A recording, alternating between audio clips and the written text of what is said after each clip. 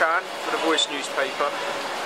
I'm going to be speaking to the traffic droid, a man called Lewis. Can't wait to meet him, and let's see how he monitors the streets on his own with his little video camera.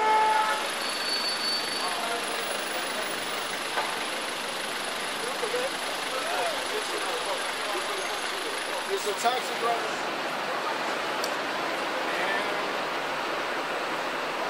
Hi Lewis. How you doing, my man? Very good, nice to meet you. So Lewis, tell me about you. You're kitted out really well for cycling in London. Looks like you're unbreakable.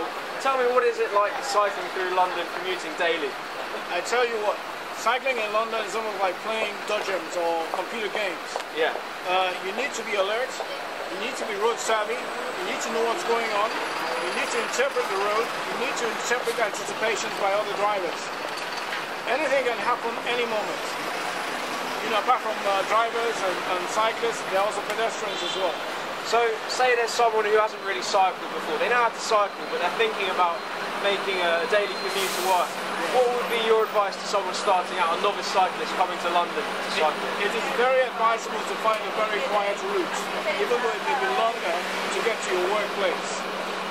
Spend the weekend, maybe a Saturday or Sunday, a quiet time, proving your routes, to learn your routes, and then once you've learned your routes, you become confident. Then you can actually play your routes out. Yeah. And then initially, you have to get confident with dealing with cars. And if you get spooked, then you need to gradually break into it. But starting in the quiet area. And why did you take up cycling? Was it from a young age? Or? It was to save a lot of money, initially because I moved up to Dunstable, and I didn't have a car, so I had to find a way of getting to the station. Now, it cost about £50 a week using the taxis. Actually, it was £100 a week, £400 a month, £4,800 a year. So I said, hey, I might as well start cycling, you know. But I tell you, the first time I went on the road with my school, I was scared. I just had to use the pavement. How old are you then? How old am I? I'm now 48 years younger.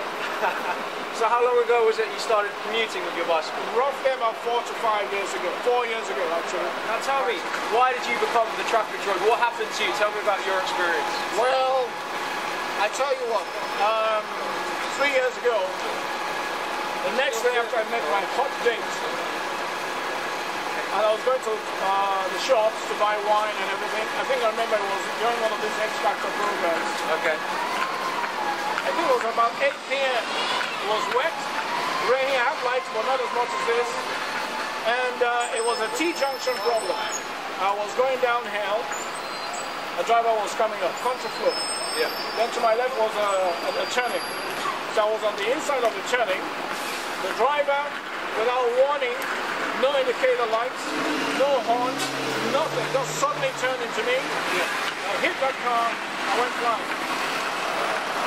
10 feet off the ground. I swear to God, I saw the light spinning, and I thought it was a helicopter. I felt like a helicopter, like a laptop.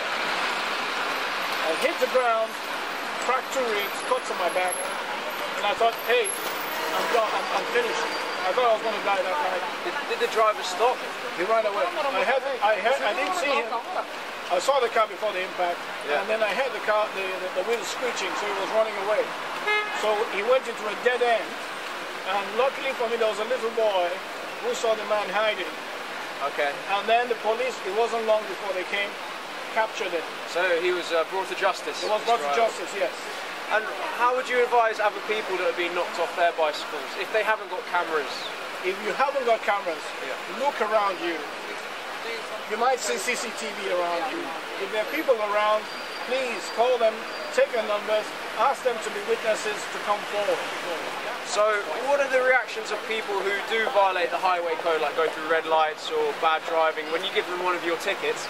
How do they react? Do some people get physically confrontational? Some get confrontational because they're different emotions. Some may have had a bad day at work. Some are naturally very aggressive. And some don't like the idea of a cyclist telling them how to drive.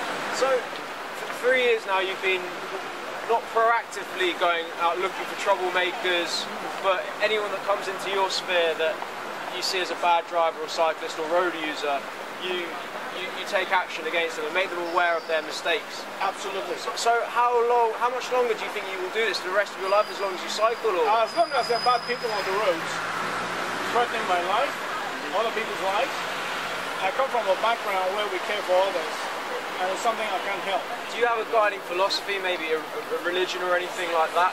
I am Christian, but I don't follow it religiously, like going to church every day. I believe in God, I believe in people, I believe in animals, I believe in life, and helping others. I see. And do you have any further messages for the voice readers and viewers? Well, cycling is a beautiful activity, and before cycling I used to despise cyclists because they used to jump the lights. Until I took up cycling out of necessity, my advice to anybody cycling in London is get road savvy. Read the highway code. Etiquette. Give way when you have to give way. Even if it's a big lorry or a taxi driver.